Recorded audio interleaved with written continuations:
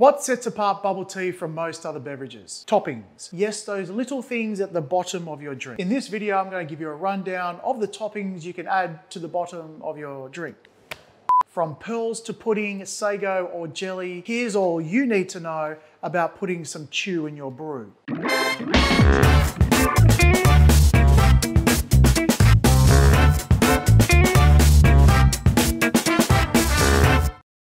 Hi team, my name's David and welcome back to CoCo Fresh Tea and Juice in Hobart for another tea talk. In this video, we're going to explore the toppings you can add to your drink. Let's start with our most popular. You might have heard of it, you might have seen it, you might have enjoyed it before. Let's welcome pearls!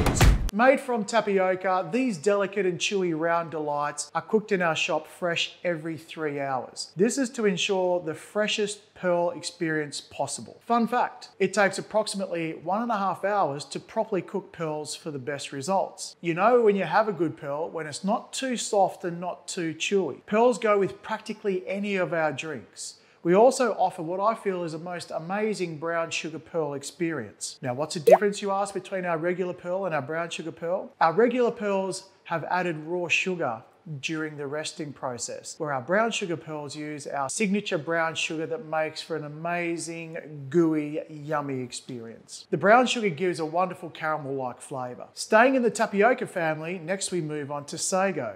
Similar to pearls, but smaller, transparent, and slightly sweeter. Do you like custard? Then you'll love our next one. Welcome, pudding. The best way to describe our pudding is like a firm set custard. Next we have our jellies, coconut and lychee flavored.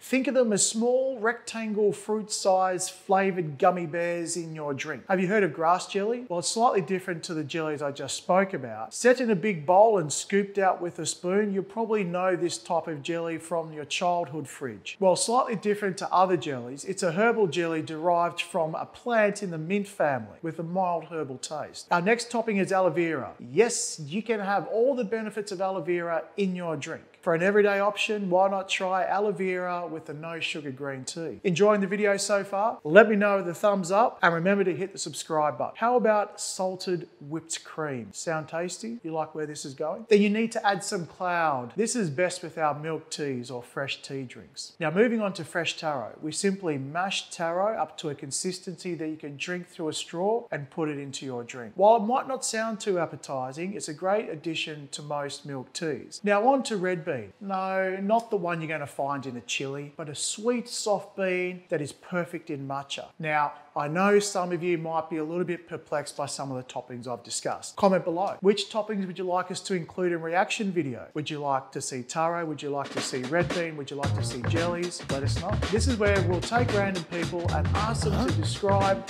what different things smell and taste like. I hope you've enjoyed this video, and if you did, remember to give it a thumbs up, hit the subscribe button, and until next time, stay beautiful.